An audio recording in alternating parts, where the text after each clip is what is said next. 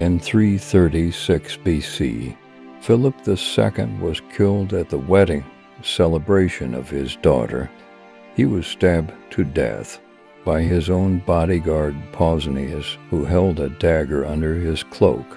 And after the death of the Macedonian king, all power passed to his son. Thus the 20-year-old Alexander III was given possession of a powerful state with an experienced army, which at the time had no equal. Such a fortunate coincidence for young Alexander, already ready to prove himself, raises doubts that the talented son was not involved in a conspiracy against his father. However, at the beginning of his reign, the newly minted Tsar had to face serious problems. It turned out that the news of Philip's death gave some of the ancient Greek polities and some of the Thracian tribes hope that they could get rid of Macedonian hegemony.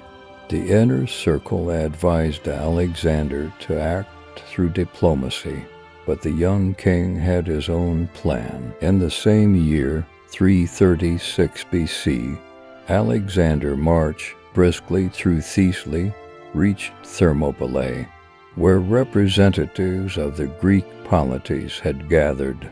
Then he advanced through Athens to Corinth. The result of the rapid campaign was the recognition of him as the hegemon in the struggle against the common enemy, the Persians.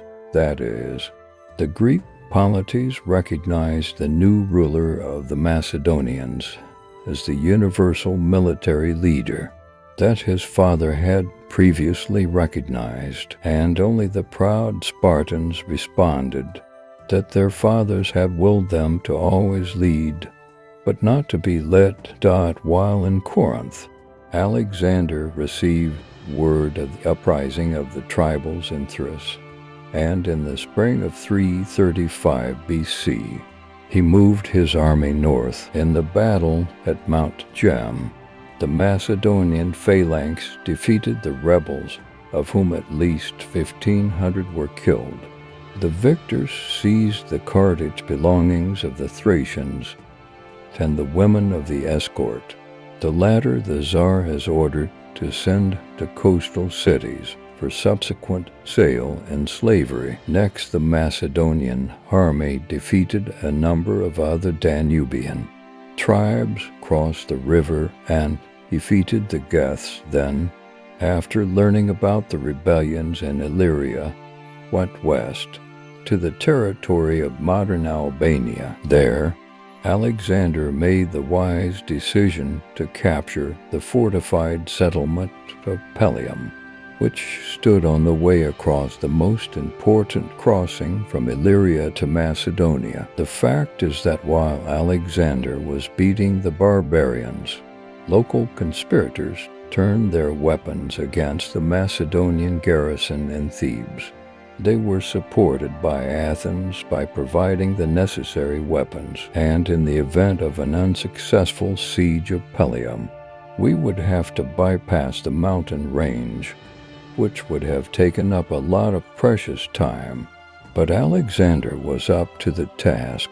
The crossing was in his hands, and he went south immediately. Most likely a series of successive rebellions angered the young king, and all the anger he had accumulated in him was unleashed on the Thebans. It is true that before the arrival of the punitive forces, the leaders of the revolt in Thebes briefly reveled in the rumors of Alexander's death at the siege of Pelium, believing even more strongly in the success of the undertaking. 2 weeks later, overcoming more than 30 kilometers a day, the Macedonian army approached the walls of Thebes, and the army of none of the Greek polities dared to come to the rescue of their neighbors.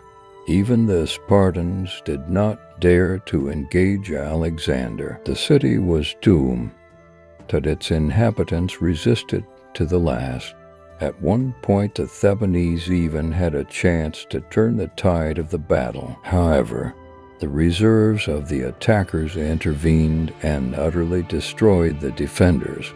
In the fierce fighting, in the assault, and in the streets of the city, at least 500 Macedonian soldiers were killed. The fate of Thebes was in the hands of the 21-year-old king of Macedonia, who ordered all the male population, with few exceptions, to be executed, the women and children to be sold into slavery, and all the buildings to be burned. The total destruction of one of the strongest polities in Hellas had an immediate effect.